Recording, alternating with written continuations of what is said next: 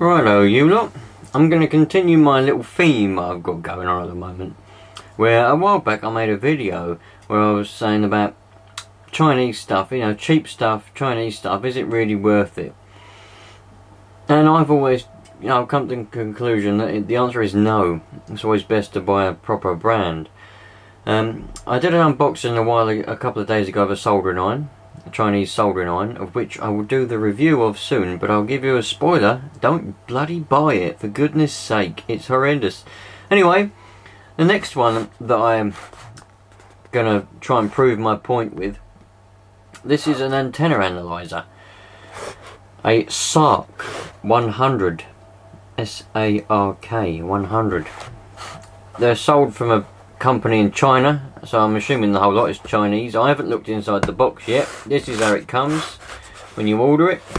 Come quite quick, so I think it might come from an English, like a UK like place, but the actual seller that I found this on, I found it cheapest on eBay, £50. And if you sort of have a look at some proper analyzers, like MFJ ones, I mean, I had an MFJ one, but I sold it because I didn't use it enough. They're about £300, £250, £300 for a good one. This is 50 quid, and they market it as being very good. But we'll find out. I haven't opened the box. Let's find out what we get inside the box. Well, I suppose that's a good sign so far, that it seems to be quite well packaged. Oh, hello. Oh look, we got some instructions, it looks like. Nothing else inside that box, so we'll get rid of that. Oh, hello, sorry, knocking you lot about. I'm very limited for space on this bench at the moment, so you'll have to excuse my closeness. What we got here? Oh dear, that ain't looking good already, look at that. How are you meant to read that? Unless you speak Chinese, or whatever language that happens to be. Install the CH30G drive. Oh dear, don't tell me you've got to plug it into the computer. You shouldn't have to plug an antenna analyzer into a computer, for goodness sake. It's for analysing antennas, not computers. If this turns out to be no good, I think I'll be sending it back. Well, I'm giving it the benefit of the doubt. You know, I'm being optimistic. How the hell did you get into it? Hold on. You have to.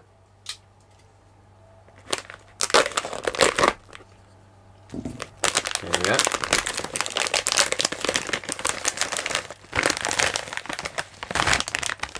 Well, at least it seems to be quite well packaged anyway. There we go. There's our analyzer. I'll tell you what, it's actually made out of metal, so there's a point there. It seems to be reasonably well constructed on the outside anyway. Made of a nice metal case. Yeah, we got oh, DC 12 to 14 volts there. USB on and off switch. Val, I'm assuming that means value, mode, and CAN. Oh, sorry, CAN is up, mode is here. Band, config, and scan. SWR analyzer. Well, you know, so far we're giving it a good point because the construction is good. This must be where you put the battery. I'm assuming you put batteries in it. You can. I think I'm going to test it in a moment. I think I'm going to power it with a 12 volt source on there though. Alright, well, that's what you get. Not that you can see it, but that's what you get. So at the moment, construction wise, the switches feel okay. For the price, £50, you know. It's a metal case. Alright, well, give me a minute. I'm going to find a power source for it. And then we'll switch it on. And then I'm going to plug it into a dummy load. And the way that I like to test SWR meters, matchers and analyzers, put a dummy load in first. That should read a 1-to-1 SWR. If it doesn't read a 1-to-1 SWR with a dummy load, we know there's something wrong, because a dummy load, a good working dummy load, should be flat, you know, it should be perfect. residency and everything. So anyway, give me a minute. Hello you lot. Right, let's try and move you back a little bit. Might be a little bit difficult, but there we go. So we've got a 12 volt source coming into it. Let's plug this dummy load into it, and it should read flat, you know, it should be a perfect residency, perfect SWR.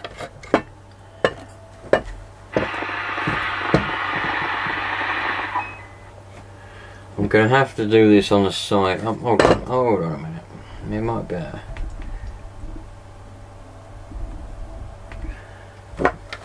There we go. I've got the power coming up. So let's switch it on and see what happens.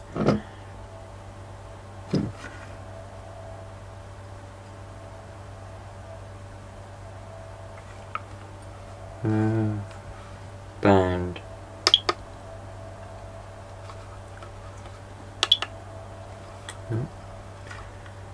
Band 15, no. 12, no. 11 meters.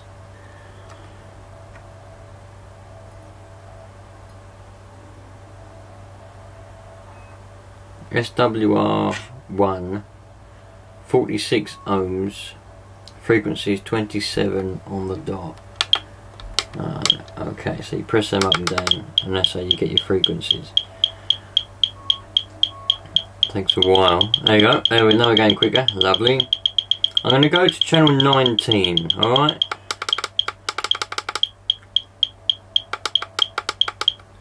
(27, 7, 8). I don't know how you move it across.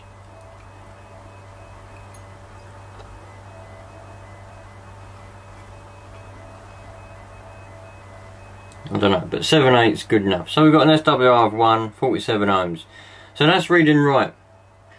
So now I'm going to plug it into my antenna and we'll see what my antenna reads. According to my SWR meter, my antenna on channel 19, which is 27.78125, but we're doing it in 780, is about 1.4, but with 4 watts it's about 1.2, something like that. So let's plug the antenna in and find out. Right, I really have got to do it on the side for this because there's the antenna cable. I've got to do it like that, I'm afraid, because it's not very long. Does it stay to the frequency? That's going to be something that's big for me. If that goes back, so it goes to 20 meters every time. I'm not very pleased about that. But never mind. Oh, what's that do?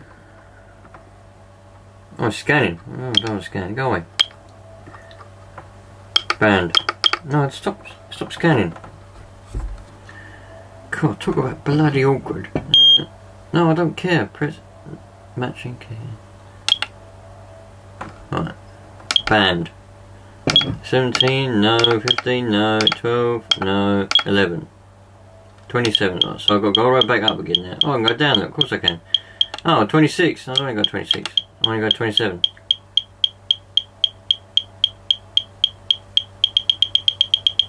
Oh, it's going down again. What's going on here?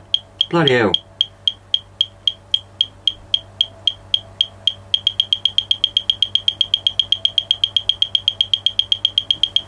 We'll get there eventually.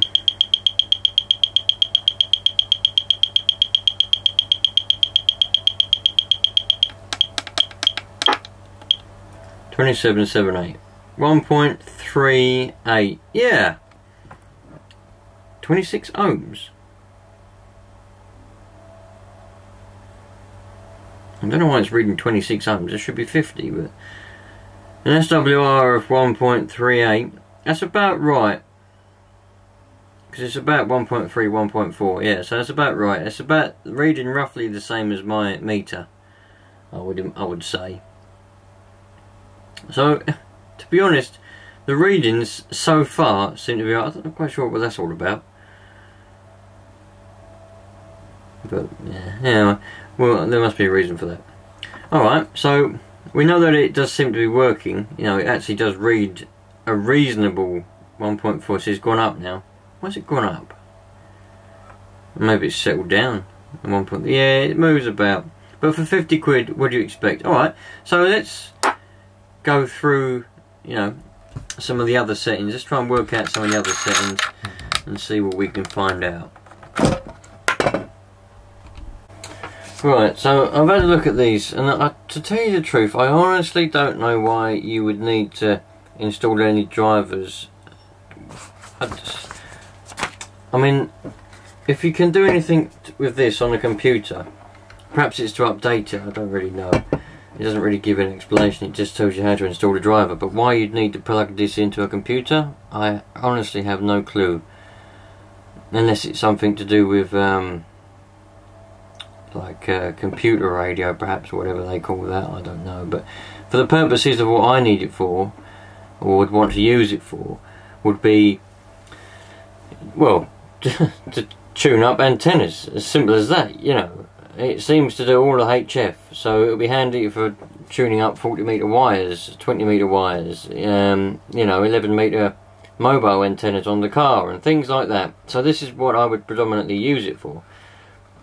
So I'm going to plug this dummy load in so that we can actually get a reading of anything.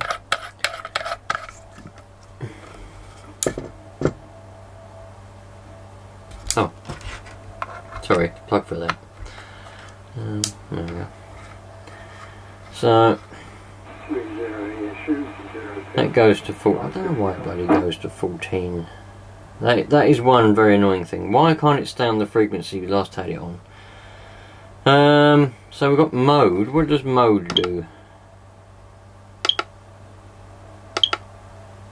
Oh, capacitance. Alright, okay. Off. Off. And SWR. Oh, okay. So that goes through those. We're not banned. What does config do? PC link. Step size. Ah, okay.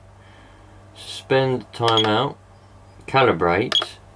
Software load. Maybe you needed to plug it into the computer to load up your software onto it. I really don't know. PC link again. Okay. So how do you get out of there then? Just press the scan button. Oh, you see. How do you get out of it then? Mode? Nope. Waiting. No, I don't want waiting. Oh, there we go. Scan. So I'm assuming that's scanning now. I can only assume that it's going to keep scanning until it finds... Oh, well, that says 1. Anyway, I can only assume it's going to keep scanning until it finds a frequency. BW, press any key.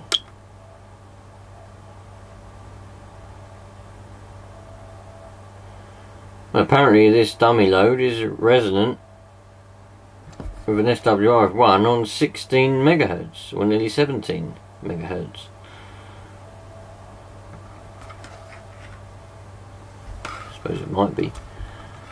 Don't really know. Scan again, shall we? Oh, it's going to start with 13 again. Oh, bloody hell. So I bet that... Oh. What? What the hell's going on here? Alright. Okay. Well, to tell you the truth, it's very basic, isn't it? There's not a lot here. There's not a lot really to go through. One thing I do want to do... Hold on a minute, I've got radio in the background making a noise. I can turn that down. One thing I do want to do is I just want to see what the battery compartment is like. I'm hoping that they give you... Oh, for God's sake. I'm hoping that they give you a, you know, a little tray thing in order to stick your batteries in.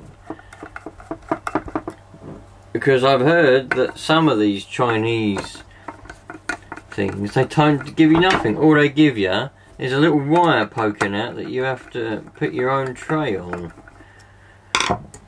But I suppose for 50 quid, what do you expect?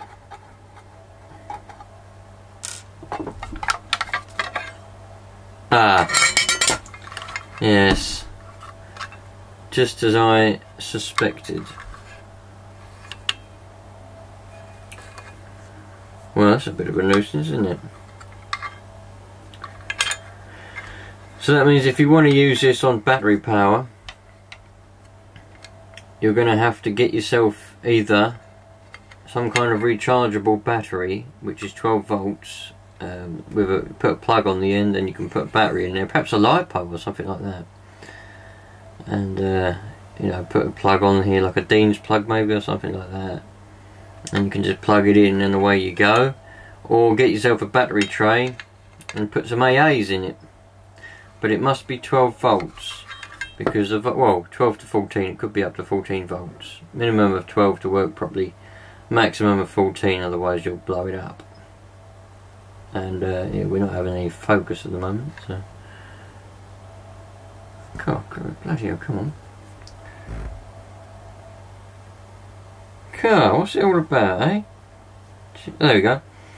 12 volts minimum, 14 volts maximum. So yeah, in fact what I might do is get, because I do the old RC cars and all that, I might get some, find one of my old batteries, a 3-cell or something like that, 11.4, well it might be enough, be nearly enough, probably enough to power it, and stick that in there. That'll fit in there lovely as well. Oh well, that's a bit of fun experimenting for the future. But that's as far as this is going to go. What I am going to be doing is I'm going to be putting this to the test. I'm going to take it out. I've got an area where I want to put on the car and all that when I go out mobile.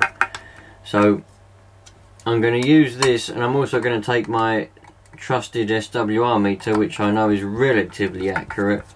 Take that with me, and I'm going to compare. I'm going to set the antenna up using this analyzer. And then once I've got it to a decent SWR with the analyzer, I'll put the meter in line and I'll see what the meter reads. And as far as I'm concerned, if they both read relatively the same, then this is okay. But if we get a big difference, then I'm going to trust my meter, because I know it's a good meter that works reasonably well considering. So, well, we'll find out how this goes. But as I said, so far it's going well. For £50. You can get these more expensively, but I wouldn't pay no more than 50 quid for it. If you're going to spend any more than £50 on an analyzer, you're going to want to go get yourself a proper real brand like MFJ or something like that, and get a second hand one for about 150 quid. I mean, I sold my MFJ, I had a proper one with all the dial on it, and it done everything. It done VHF, UHF and HF. It done a lot. It was like £400 brand new, but I sold it for 180 quid last year, because I just put it on an auction on eBay, and that's what it went for, 180 quid. So you can get some good ones if you're going to spend any more than £50. But if you want a budget and you want an analyzer, the point of this is we'll see whether it's any good buying the cheap Chinese ones. So, bloody hell. But I'm telling you, don't buy the soldering iron that I unboxed. Full review video on the soldering iron coming up. If you want a soldering iron, get yourself a Weller, proper Weller. Anyway, catch you later, you lot. Thanks for watching.